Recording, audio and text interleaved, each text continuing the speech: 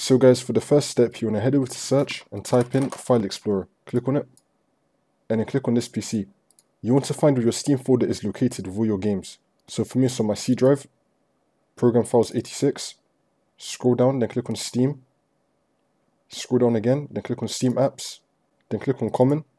And then here is the game that I'm going to be showing you guys for this tutorial. So once you find your game folder right here, you want to right click on it, and then click on Copy, and then click on Ctrl V, which will then paste it again. So I've got the game right here, Copy, which has all the files that was in this folder. Now once you have a copy of the folder, you want to take a note of the original folder name, and then you want to delete the original folder. Now once you have the copy of the folder on its own, you want to right click on it, and then click on Show More Options, and then click on Rename. And then you just want to delete the part where it says Copy, and it has that dash, and click on Enter. And now you can head back over to Steam, click on Install, and then you want to install it on the same drive as to where that folder is of the copied version of the game, and then click on Install.